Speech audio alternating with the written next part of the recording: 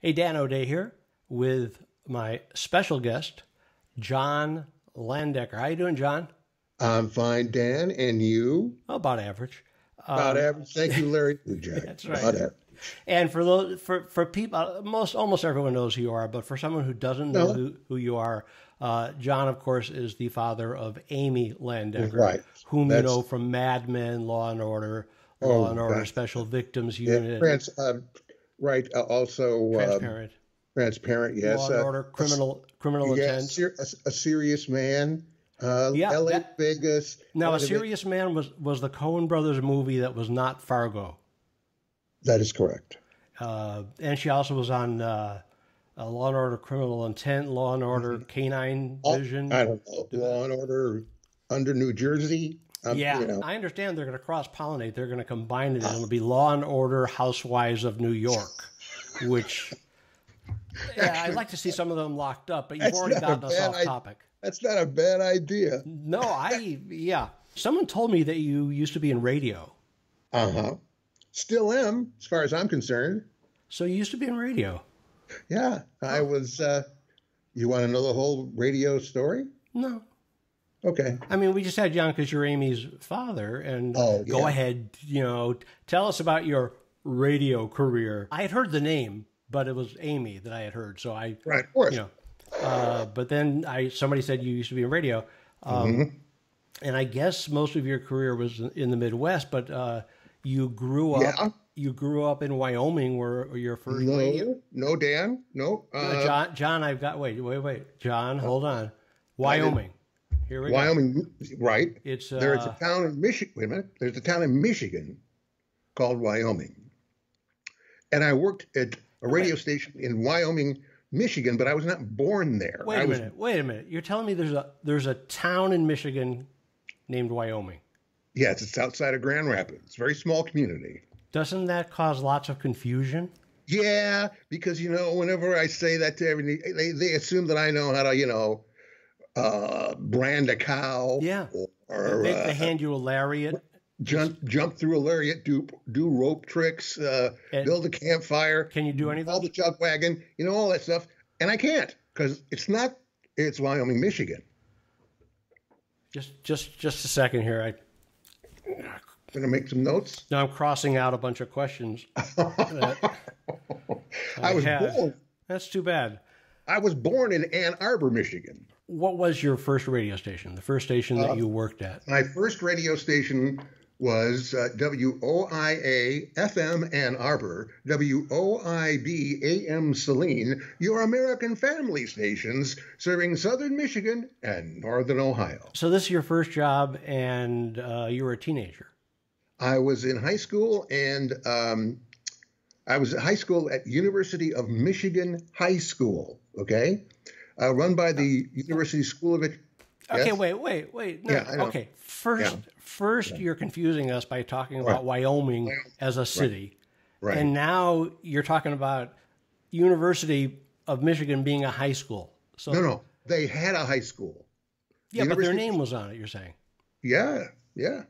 It was run by their School of Education, and they did experiments on students. Now, that not, explains a lot. By coincidence, University of Michigan was supposed to be my safe school. oh boy, you're in trouble. Well, no, it's a really good college, right? Yeah, And so when I was in high school, applying to colleges, DeVry, places like that, I was kind of top level, and I asked my sister Eleanor. She was calling me from Oberlin, Oberlin, oh, Ohio, and because she went to Oberlin. And really? why would I lie? Wow, that's quite a esoterically aloof educational at the forefront institution. Well, plus it actually is in Ohio, so That would be true. there's no trickery there. And I said, Eleanor, I'm applying to colleges. What's a good safe school? So that if all the top ones reject me, what's a good school that I also can apply to as a safe school? And she said, University of Michigan. There you go. The next day, a friend of mine picks me up to go to high school, which was on a high school campus, not on a university campus. Mm-hmm. We were just regular folks, plain folks, where I was raised. Yeah. And John, who gave me a ride in his vehicle, handed me a school catalog and said, "Hey, Dan, here's a catalog from Michigan State. You interested?" And I said, "Oh yeah, my sister just said that I should apply there as a safe school." And I ended up going to Michigan State by accident. I ended up at Michigan State too, coincidentally. Oh wait, you were at MSU? Yeah. Are you a Spartan? No. No, but now that you've gone to college education, I'm going to launch into this part of the story. Okay. All right. I went from WOIA in Ann Arbor to WTRX in Flint, Michigan, to WERX in Wyoming, Michigan, to WMSN, the student station at Michigan State University, WILS, Lansing, Michigan.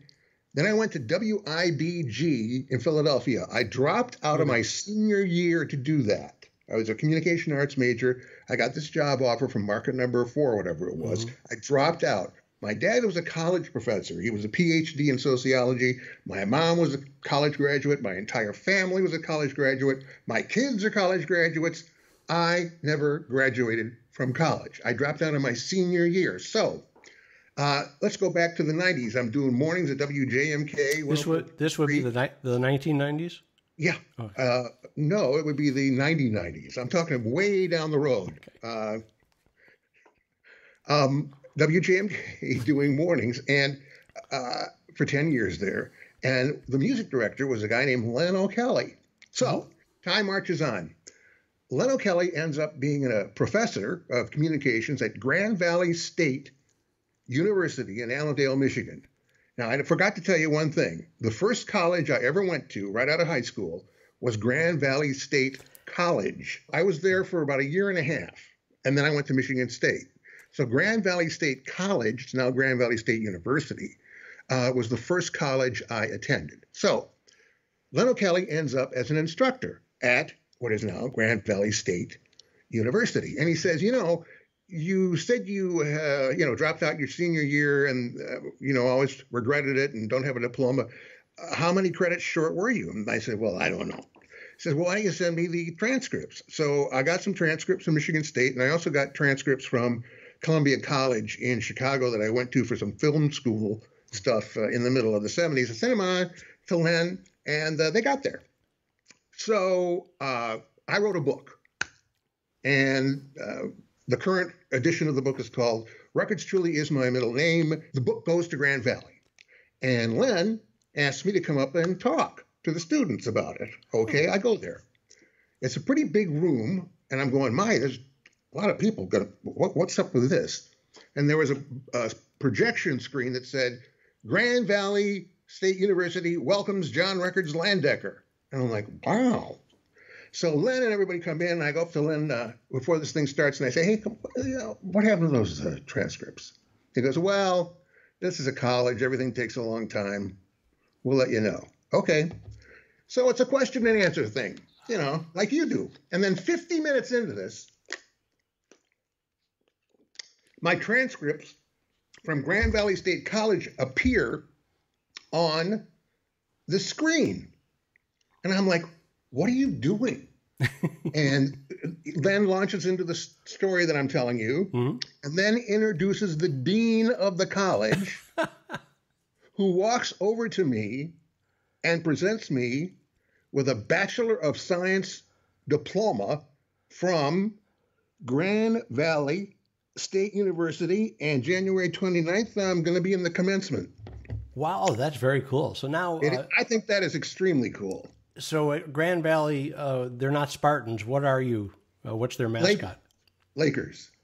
A funny story. I was supposed to apply to that as a safety school, and I just got all confused. So, okay, you got into radio WOIA. Yeah. You were in high school. How did that happen? I've always been interested in radio. I don't remember a time in my entire life when I wasn't. I suggested to a political science instructor that instead of writing a paper, I would record sort of a term tape, if you will, as opposed to writing one. And he said, okay. And I did. My girlfriend at the time, her aunt was the, woman's director of WOIA, and arranged for me to go one afternoon to the radio station to meet the program director, who was also the afternoon man, Ted Heisel. So I walked into the station with my tape that I had made for school, and introduced myself to Ted. And we had a little discussion. And then Ted said, take this stuff, and he handed me some paper and said, go in that room, and when that light comes on, read it. So I went in the other room, and the light was an on-air light, and Ted then launched into this heartwarming tale of a local kid coming out to from high school, wants to be in radio, blah, blah, blah, blah, blah. Why, it's John Landecker. What? Come on, let's turn the thing on and see what he does sounds like. So the light comes on, and I start reading wire copy. Did you have time to get nervous before you went live? Oh yeah. So while he's saying he's going to put you on the air, how are you feeling, and how long did it take? Did you feel that way throughout your newscast, or did once you were talking, did everything else fade away? That's a really good question, which is surprising coming from you. But anyway, it was well worded too, I thought. Yeah. I think inwardly I was so convinced that I wanted to be on the radio. I mean, focused, absolutely sure, no question about it, that I was going to go through anything. My delivery was it was okay for a first timer, somebody had never been on. Mm-hmm. And I ended up going out to this radio station after school and eventually got a job there as a janitor for $1.15 an hour. And then Tom O'Brien, who's an attorney, now a judge in Michigan, had a show on Saturday mornings from 9 until noon. It was the only quote unquote rock show on your American Family stations. And it got its music from discount records at State and Liberty in downtown Ann Arbor. You go down there, you get the 45s, you bring them back. You play them, you bring them back. Tell them where they're from, you give them a plug. So I was his newsman. And that turned out to be some of the best times I've ever had in radio. So you're doing news. Yeah. And first you became janitor, and then I guess news. Yep. And somehow you became a disc jockey, which I want to go on record as saying I believe that's a step up from janitor. I don't care what anybody says. I also did traffic. And I'm traffic, logging commercials. Oh, okay. I hosted a classical music show, which is ridiculous. Mm-hmm. I went on remotes with Ted Heisel, especially in the Ann Arbor Art Fair and Ann Arbor Bargain Days, are a huge thing in the middle of July. And he'd take the radio station remote, and he would start on Main Street, and I'd be with him there. And then the midday, we'd go to State Street, and I'd be with him there. And then later in the afternoon, we'd be at Southview. And he would leave, and I would do a show from there on the campus from this radio station. And I was able to look down at the corner at the Ann Arbor Bank revolving clock, and on one side it had the time, and on the other side it had the temperature. Now, you know how important those two things are vital to anybody being on the air. Yeah. Time, temperature. So you would look up at the sign, and there would be a delay. You'd say, John Landecker, right now it's 3:12. Well, no, I mean, come on. And 17 degrees. No, I wasn't that uncoordinated. Oh, okay. No, I mean, I could see the clock moving, and so I appropriately spoke until I could see what I wanted to say. And it kept moving. It wasn't like if I missed it one time, it wasn't going to come back. Then Tom O'Brien got a job in Flint, and he left. And they gave me the 9 to noon slot on WOIA, which I called the midday ride. And I went to the record store. See, that's the Wyoming influence. Once again, you could see these influences. But I'm not there in Wyoming yet. Oh, okay. Well, go ahead. When I got to Wyoming, I was already rode and put up wet. Okay. Anyway, so Tom goes to Flint, and I do this show. And then Flint, WTRX, needs a summer replacement guy. And Tom recommends me. And sure enough, WTRX, home of the Jones boys, everybody's last name was Jones, except for people on the weekend. And I did, I think, 3 or 4 shifts on the weekend. And I wanted to be a Jones boy. So I called myself Dow. I'm not kidding. So I was Dow Jones for one summer and doing the job in Ann Arbor. And then That's the worst air name I've ever heard. Not if it's the home of the Jones boys and everybody's last name is Jones. Okay. I mean, there was like Casey Jones and John Paul Jones. Okay, Casey Jones, I can believe that. John Jones, I can believe. Yeah. Dow Jones, I think. Dow Jones is right. I think it's a cool name. By the way, he's still in the news. I don't know if you yeah, he's still hanging on there. Well, on your first disc jockey show on WOAI/B, whatever, WOIA, yeah. I actually have a clip of one of your first shows there. So I'm going to cue our engineer to roll tape. Roll tape!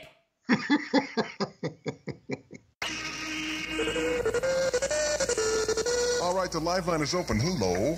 Hello. Hi, who's this calling? Are you there? Yeah, I'm here. Oh, well, this is good old Art Volo calling in from Jackson. Yeah. Jackson. Yeah. You're coming in like a local over here. That's good to hear. Art, and where do you go to school? Pardon? Where do you go to school? School, not school. Where do you go to school? Greatest Community College in Southern Michigan. Oh, well, okay. That'll be my teachers. That'll be $150 for 30 seconds. I do.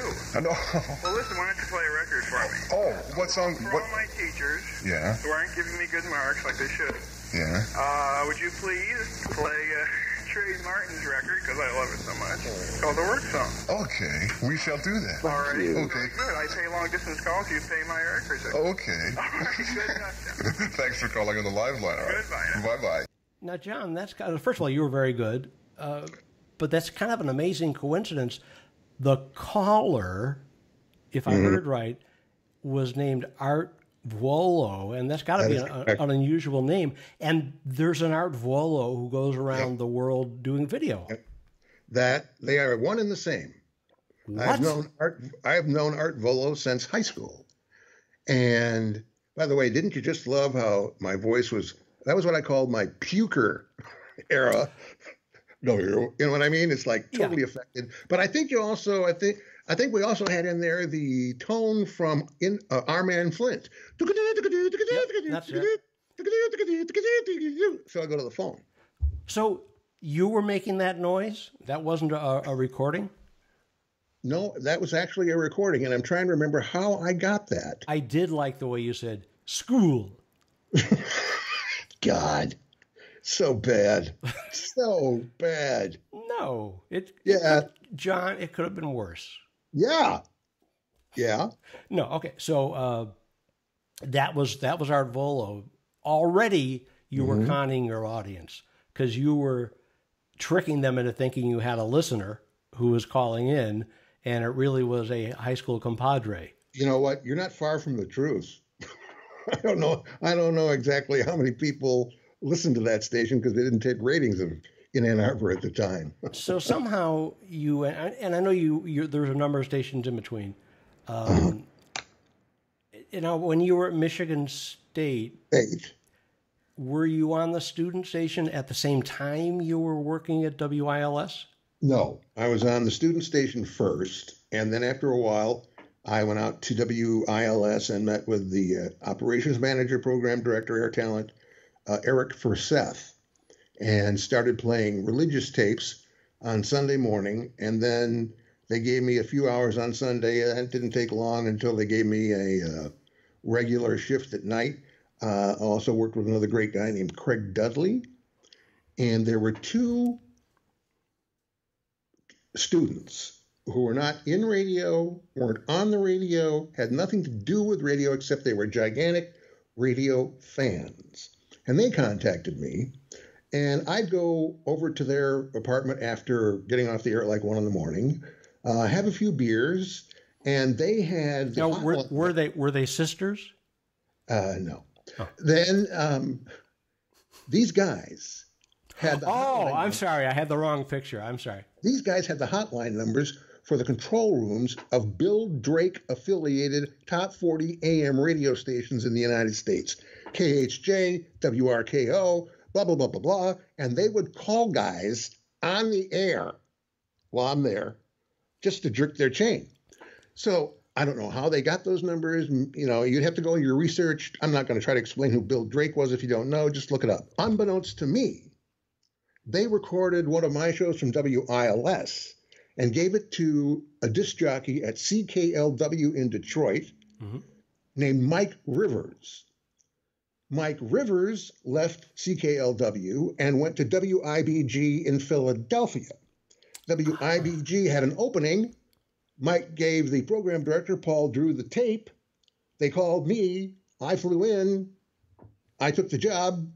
And they wanted to change my name. They didn't want to. They did. I went from being John Records Landecker to being Scott Walker. Wow. And a really, really, really tight format. Let me just point out, at least they didn't ask you to be Dow Jones. That I think I might have rolled with better. So Scott Walker, what did you find out that they had changed your name only after you accepted the job, or did they? Okay. Yeah. Great. So you show up thinking you're John Landecker. Yeah. So that was disheartening. But fortunately for me, Paul Drew did not fire me. And I started there doing 9 to midnight. Then I went midnight to 6 nights a week. Then eventually noon to 3. And then the station was sold from Stora Broadcasting to Buckley Broadcasting. So in comes Buckley, and in comes Joey Reynolds. Rick Buckley asked me what I wanted to do, and I said, well, I want to go back to being John Records Landecker. And he goes, okay. So one afternoon, I'm Scott Walker. The next evening, following Joey Reynolds, I was John Records Landecker. And then things began to happen. Now, I'm going to guess, because we haven't talked about this, but knowing how radio works, one evening you were Scott Walker, the next you're John Landecker. I'll bet, and nobody noticed. Oh, it was beyond that. I went on the air as John Records Landecker and started criticizing Scott Walker. Oh, I like that. That's good. And got some calls, people standing up for Scott Walker. Didn't want me cutting him down. I never said it was the same person. That's the most impressive thing I know about your career. I really like that. And I know this video is supposed to be about you, but I think it's safe to say that people want to hear me tell anecdotes about me. Sure. When I was in San Francisco, there's a Carpenters record, and the Carpenters, I don't know if you noticed, the Carpenters started out singing songs, and then when they started writing their own, they just made sounds, ooh, ah, ooh, ah. Yeah. And so they released a record called, it opened cold. It was called Goodbye to Love. Okay? Oh, I know that song. Right. And when I first got the record as a jock, I'm queuing it up. Yeah. And for people who don't know what that means, ask your grandparents. And when you queue up a record, it can be at any speed that your finger's moving. So it was slowed down. And I thought, that sounds like the Righteous Brothers. And so what I did, it's a 45, but I dubbed a 33 to third version of it. And then I had people call in and vote which version they like better, the Carpenters. Righteous Brothers, the Carpenters? Or it was close. You know what? I don't remember who won. I do remember the person who called in and said, at first I thought you were just playing the Carpenters song slowed down, but then when they got to the harmony, that I knew that was the Righteous Brothers. Seriously, I love the fact that you dissed Scott Walker. That was great. Well, let me say, the arrival of Joey Reynolds was a mammoth eye-opener to me about how to be a personality on the radio. John, for somebody younger than you, which is everybody watching, who is not familiar with Joey Reynolds. Well, they can look that up too. I don't have time to explain. Well, no, give a 5 to 7 second description of his place in radio. A lot of people consider him to be, although he really wasn't shocking, pre-Stern, pre-Dahl, all that kind of stuff. Theater of the mind, word association, just generally unbelievable. Then he eventually left to go somewhere, and I took his shift, 6 to 10 at WIBG, and then WLS in Chicago called me. I get hired. I come in, they go, you can't use the middle name. I go, what? By the way, God, I'm tired of saying this. It really is my middle name. It's not a nickname. It's not in quotes. My mother was Marjorie Victoria Records, and that's Dutch. That's Dutch, isn't it? English, I believe. Oh, okay. Or Scotch-Irish, perhaps. I think also. Okay. With a little hint of Wyoming in there. Yeah, just a sort of a smidgen. Like a woody aftertaste. I think is really. It's subtle, but yes, extremely. So okay, so they didn't want. Did they say why they didn't? No, I think they didn't believe it, or they didn't think anybody else would believe it. So, but somewhere in your career, you had a program director who thought they would believe Dow Jones. Then the program director left, and he had not only told me I couldn't use my middle name, but this guy gave me a huge break, okay? He hired me at WLS. Mm-hmm. You know what I'm saying? And he was great to work for. Right. And, it was the thing about the middle name, okay, I can live without it. PDs at that time, sometimes can have issues with certain record labels. His was with Warner Brothers. And we were not playing Schools Out by Alice Cooper or Layla by Derek and the Dominoes. But we did break Donna Fargo's Happiest Girl in the USA because he heard it in a bar out in Arlington Heights. You can't get hipper than that. So I'm the 19 jock, and this is not doing me any favors. So he leaves. I go downstairs to our FM. I get Schools Out. I get Layla. I'm John Records Landecker. I play him on the air, and that's that. And I never stopped being John Records Landecker again. Oh, I was Johnny Peshtigo for a while. Johnny Peshtigo? Is it Peshtigo or Peshtigo? Johnny Peshtigo. Okay, so... I don't know. I don't know what he's talking about either. Let's listen. Okay, I'm going to tell you right now. This was the end of the music era at WLS. It was literally months from going all talk, and they were sprinkling the programming with Sally Jesse Raphael had a talk show that came on after I was on the air, and she was always sweet and happy, and I couldn't stand it. And one day I was driving the streets of Chicago, and I came to a street called Peshtigo Court. And I went, Peshtigo? I was just Johnny Peshtigo. So my show stopped at 6:30, and the Johnny Peshtigo show, Nicest Man in the Universe, started and was on for a half hour. Then, wait, there's more. What? It turns out there's a town in Wisconsin called Peshtigo, Wisconsin. And they had a huge, horrible fire there at the same time that Chicago had its horrible fire. That's right. The same day as the Chicago fire, which was 1889 or something, which everyone has heard of. Right. The same day, there was a bigger, more devastating fire. Absolutely. In Peshtigo, and almost nobody knows about it, because I guess Chicago had a better publicity person.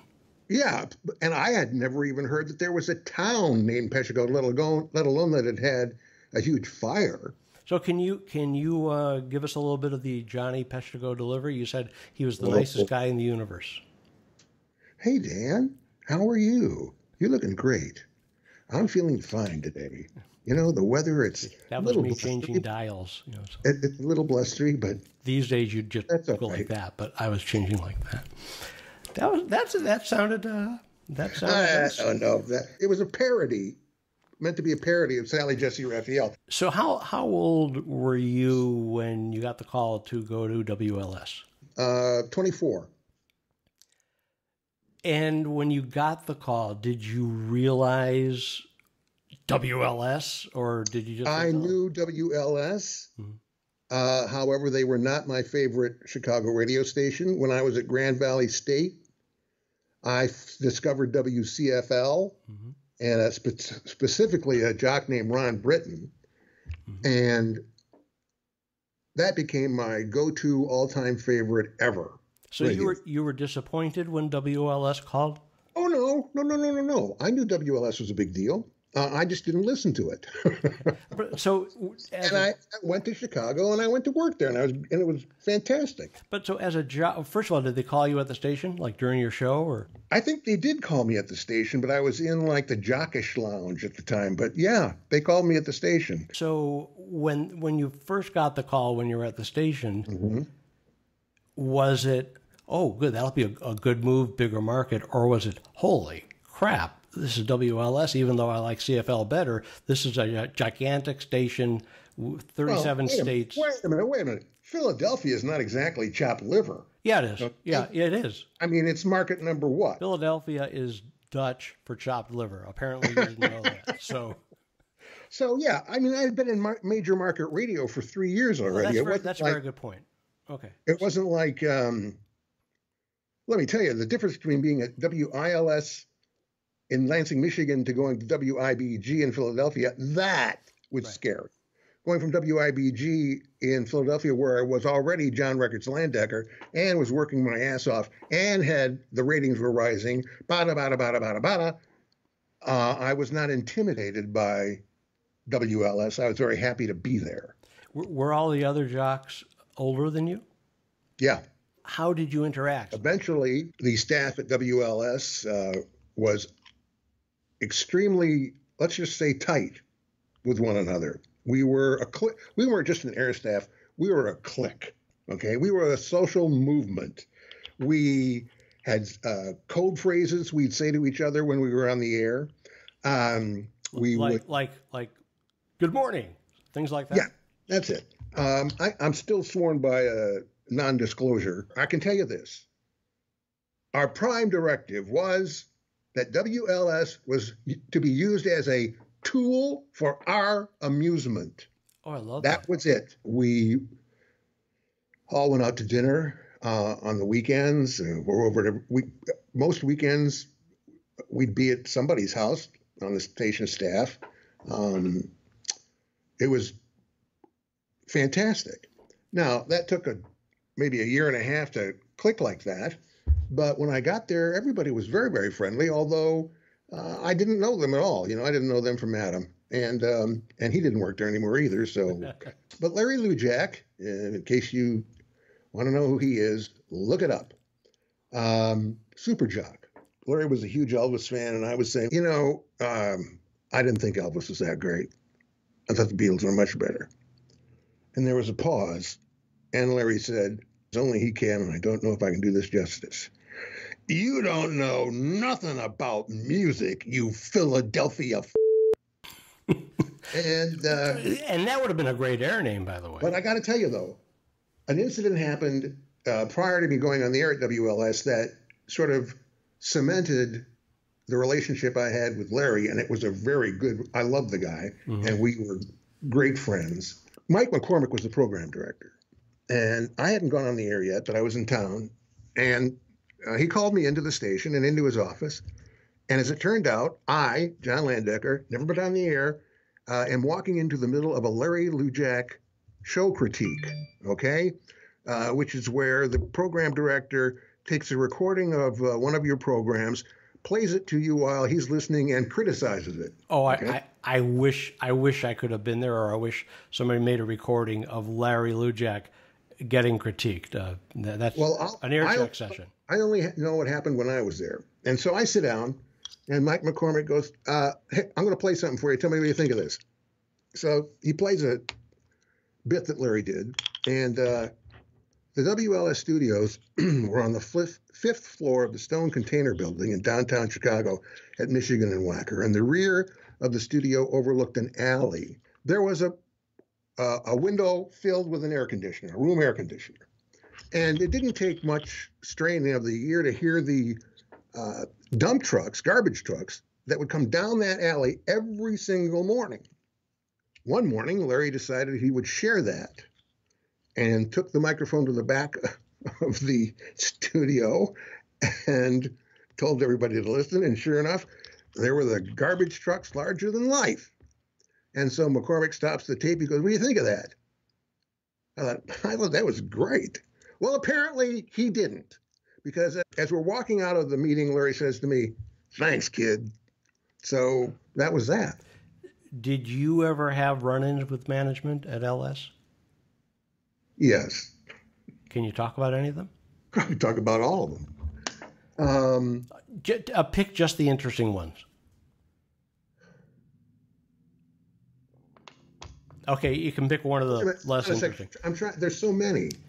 I did accuse the general manager once of treason because he gave a live concert with the group Chicago to WCFL. He passed on it, so I got lectured for that. Wait, why did the general? Can you explain that? I don't really. No, I can't. I have absolutely no idea. So you guys had the chance to be the station. We had it. Yeah. And I don't know what the deal was. I guess the most classic one, if you want to call it that, concerns "You Light Up My Life" by Debbie Boone, which is a huge hit. And I don't need to tell radio people that AM top 40 stations in the 70s repeated the hits over and over and over again. So we were repeating Debbie Boone over and over again. And once again, I'm on at night, and I don't want any Donna Fargo. I want Eric Clapton, and I want Alice Cooper.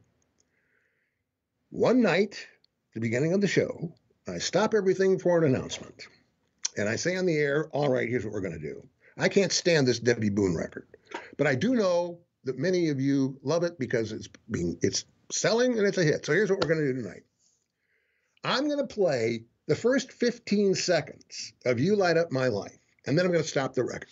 Then 30 minutes from now, I'm going to play the next 15 minutes of "You Light Up My Life," and so on and so on and so on, and it will take the entire show to finish "You Light Up My Life." So this was a tribute. This was a tribute to "You Light Up My Life." It was highlighting it for the audience.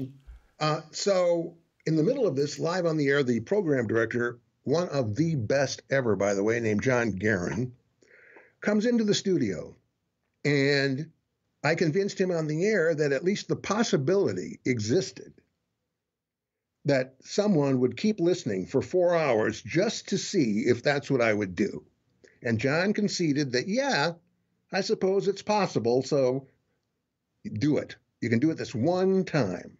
John was the program director of a radio station that had Larry Lujak, Tommy Edwards, Fred Winston, J.J. Jeffrey, myself, Steve King, Yvonne Daniels.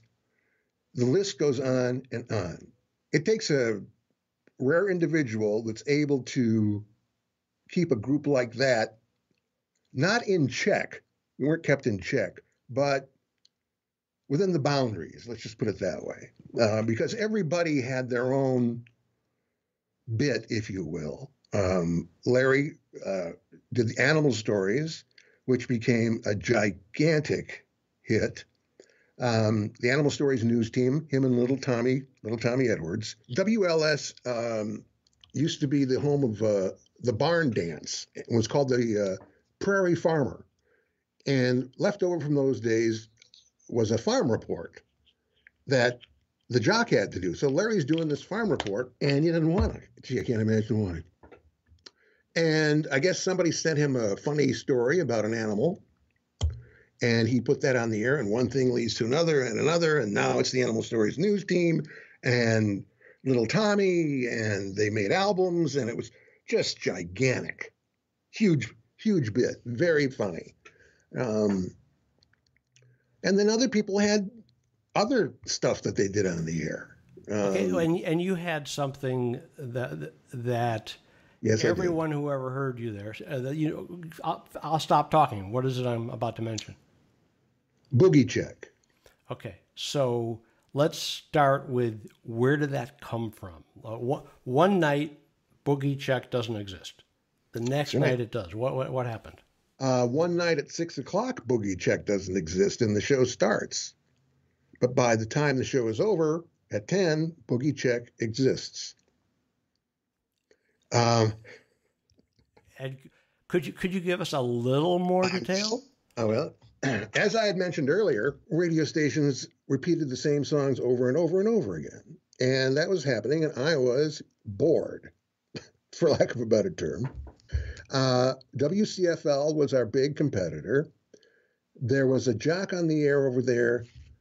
I think it was Dr. Brock, I believe, and his signature was "Let's Boogie." And the term "Let's Boogie" was a prevalent slang term that was also on T-shirts, whatever. As I had mentioned earlier, also, there was a disc jockey named J.J. Jeffrey at WLS. He was single, and he had a mustache. And before he would go out on a date, JJ would conduct a 60-second booger check. So all of this collides in my brain one night. That's all. And I decide to, I don't know where the name came from, but I went on and called it boogie check.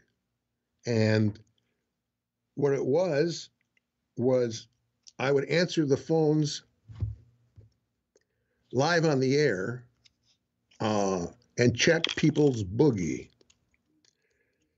But needless to say, that particular concept was gone in about 10 seconds because WLS had no delay. And a kid said "F*** on the air. And this was back when you weren't supposed to do that, right? Yeah. Not like now. Yeah. Once the word got out to the Chicago teen community that people were saying "F*** on WLS, it didn't hurt. Let's just put it that way. Then another thing happened. As it turned out, I had a talent, if you will, for lack of a better term, when it came to spontaneously answering telephone calls from teenagers on AM radio. I had never done it before. I didn't have any idea we were going to do it, but as it turned out, I was really good at it. And I loved it because I didn't have to do any work, right? There was no preparation for boogie check or anything like that. I didn't have show prep. We did this there, blah, blah, blah. I could be abrupt. I could be sort of mean. And nothing like this existed on the dial in America or anywhere else for that matter, as far as I know, anywhere. Radio stations like WLS, if somebody was on the air, they were either making a dedication or making a request. And those were usually recorded.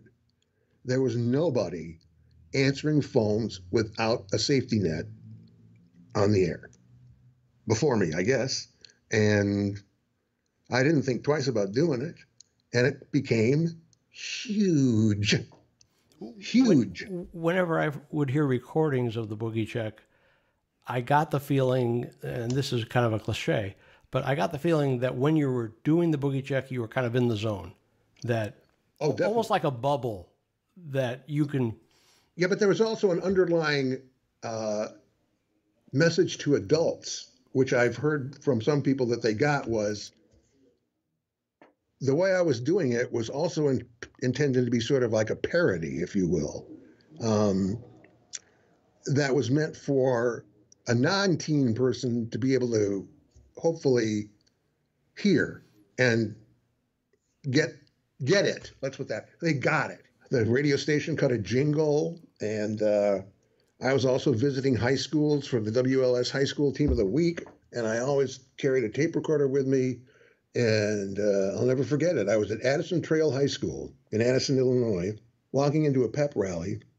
The bleachers are full, but the basketball court is the only thing on it is a podium and to speak. I come walking in from one end and I got to walk down the court. And as I'm walking down, a spontaneous cheer erupts from the student body. And the cheer is boogie check, ooh, ah, boogie check, ooh, ah, over and over and over again. I stopped everybody. I said, look, I got a tape recorder here. I got to get this. Started the tape. They recorded it again, and that became part of the intro. Why did you leave LS where you're having so much fun?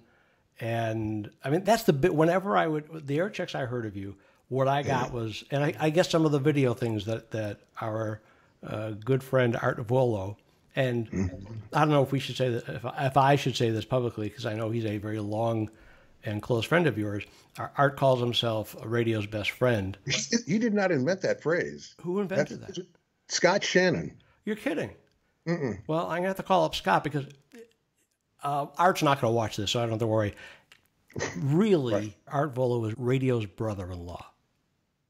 Okay. You know, it's sure. like, yeah, absolutely. He's in the family. He sits at the table. Let's put it that way. I can picture one of his little video clips of you in the studio, and you just look like you're having so much fun. Well, this is not going to be a shock.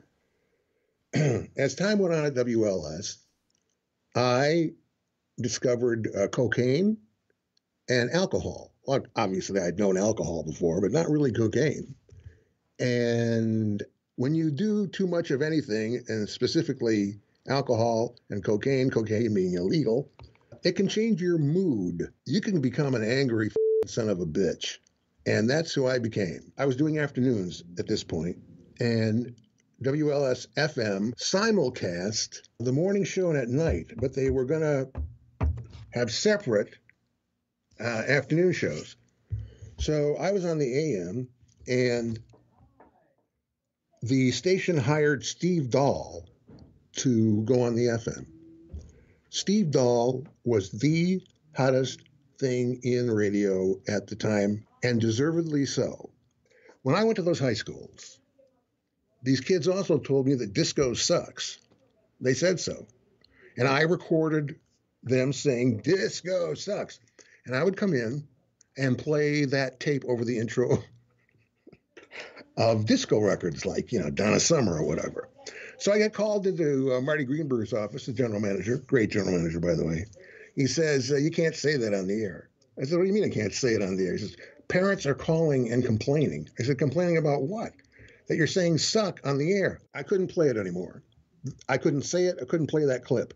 Not long after that, Steve Dahl did Disco Demolition at Comiskey Park, one of the best gigantic radio stunts ever. Front page of the newspaper. In my warped way of thinking, the fact that WLS, the same people who told me that I could not say suck, would hire the person who actually defined disco sucks in Chicago and put them on opposite me was like a knife in the back. Coincidentally, at that time, Bill Gable, who was the program director of CFTR in Toronto, contacted me about a morning show. And this move sealed it. That's it. I've got this offer. I'm going to Toronto. So I resigned and went to CFTR to do mornings. And it was like a year that you were there? 2 years. And for some reason, you decided to come back. Well, I had 2 daughters who still lived in Chicago. My oldest daughter had been on a school trip in Europe, and one of her classmates stepped off a sidewalk, was hit by a car, and got killed. And I didn't like being at arm's length. But then I got a job offer from The Loop.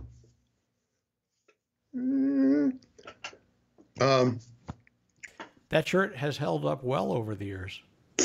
Yeah, isn't it? You've already addressed, without my having asked the question, you've already given the answer to what question are you asked most over the years. Right. What's the second most common question you get? By the way, for somebody who doesn't know what I'm referring to, when John said John Records Landecker, I assume the most common question is Records really your middle name? You have no idea. To this very, very day. Do they ever ask if John is really your first name? No. Huh. People, well, if I had $1 for every time, I'm telling you, if I had $1 for every time somebody asked me if Records was really my middle name, I don't know. I'd buy the White House. But if you hadn't said it on the air all those times, they wouldn't be asking. So, well, of course, but I did it as a bit because I was listening to WCFL, as I mentioned earlier, and they all had every guy on there had something going for him. Barney Pip's People, Dick Williamson's World, the Stag line for Jim Stagg. And I'm thinking to myself, what can I use? And I happened to notice, as it had been since the day of my birth, that Records was my middle name. And my thought was, I will use this on the air, and people will go, no, that's not your name. And then they'll find out as it was, and they'll be amazed. And that'll be that. Well, we never got past the first part. Did your mother at any time sue you for infringing on her trademark name? Disown me. It's not. In fact, I had my mother on the air to prove that Records truly was my middle name. And she explained on the air that, yes, indeed, it's true. And then we called my dad at home, the sociology professor, and he also reaffirmed it. I do want to point out that having your mom on the air and then your dad, that doesn't really prove that that's your middle name. I mean, that doesn't... They could have been actors. Exactly. I can get some actors to come in here and prove that I won the Nobel Peace Prize twice. That's exactly right. I did, but let's get back to the substance abuse years. How did you get out of it? One day, I was working in Cleveland, and I'd actually stopped using marijuana and cocaine. Marijuana was making me feel confused, and people were like John Belushi and some other people had died by doing something with cocaine, and it cost a lot. So I'd already dropped those two, which means, of course, that the alcohol consumption went up. So I got a date, and I got a little suite at a hotel in Cleveland. And my girlfriend has to go to her parents' house out in the suburbs and then come back. When she comes back, she can't get in the room. And she gets somebody to open it. And I'm passed out on the floor, and the minibar has been emptied into my mouth. I don't have any recollection of this. What I do remember is waking up the next day, claiming I was the worst person on earth, and she had to leave because this is horrible. And she took me to a therapist, and the therapist said, "Do you think you're an alcoholic?" And I went, "Hell yeah." I was still sort of drunk. Let's just say that was the beginning of something that's lasted now 27 years. So, John, I know you got a lot of things to do, so I should be letting you go, but I have a few last... Whatever you want. Questions. Sure. Okay, I've got things to do. Okay? Right. Yeah. Let me just throw some important questions at you. What's your favorite, other than Earth, what's your favorite planet? My favorite planet? Other than Earth. Other than Earth, I guess it would be the sun. Is the sun a planet? No. All right, then Pluto. And you mean the planet, not the dog? I do, because it has rings, doesn't it? Isn't that the one with rings? Yes, John. Pluto does have rings. Well, what do you think? I go back and look at my astrology homework? Your Grandview College education really has paid off. Pluto. Yeah. When I was in Wyoming, the skies are clear in Wyoming. You might not have one most embarrassing moment on the air, but is there anything that occurs to you that I mean, now it's funny, but you cringe a little bit when you... Well, now it's not that funny, and I still cringe. This was in that period of time when WLS was not that far from turning to talk. And I had been out on a bender, if you will, and came in to do afternoons and brought a fifth of vodka into the studio with me. And I'm going along, and Jeff Hendricks was doing the news, and I was talking with him, and I didn't plan on this, and all of a sudden I heard myself say, and Jeff he was startled, and when the newscast ended, the general manager came into the studio, discovered the bottle, and then let me finish the shift, and after it was over, took me out to a bar. And you know what? As far as I know, Nobody complained. Because why? Nobody was listening. No, I do have to say, I thought you were going to say he let you finish the bottle. Yeah. But in my second radio job, in addition to my disc jockey show, I had to babysit the trading post. People call in to trade stuff. Yeah, I've got a, yeah, exactly. Yeah, I've that's got a used exactly what I mean. lariat. And Yep. I'm doing the trading post. And not all of the callers are eloquent. And not all of them have planned in advance what they're going to say.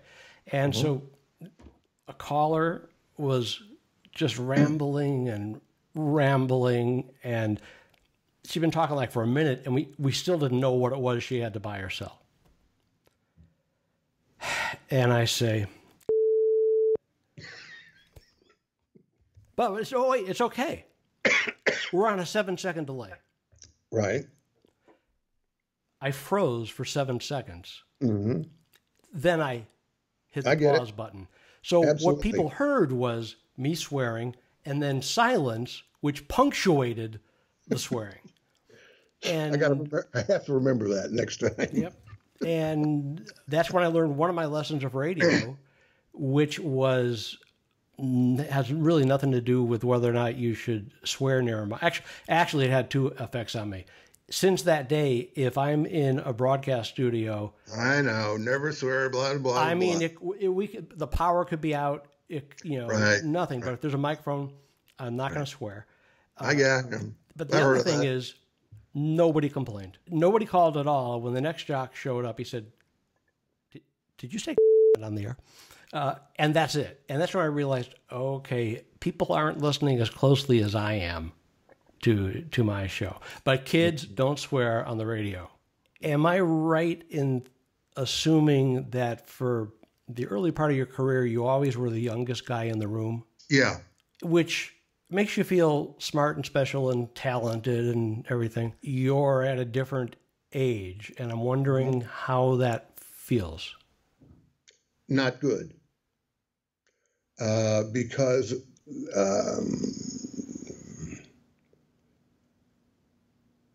of how the society that we live in wants to take you at a certain age and put you somewhere. That's where you're supposed to be. And I'm not going there. I understand it. That doesn't mean that I have to walk around buying into it. I understand it, but I don't buy it. Well, what age are you inside, John? Oh, whoa. Maybe 27? That actually was the number I was going to guess. Seriously. Yeah. So you're 27, and the paperwork says you're a lot older. It's possible that I should have introduced you this way, and instead I will end the conversation this way. This gentleman is John Records Landecker, and I believe that in the 70s, you caused more people to become disc jockeys, to go into radio, than anybody else in the world. That when they heard you on LS, and those of you who don't happen to be from maybe you're a different country or something, 37 states, I think, the signal covered, something like that. Yeah.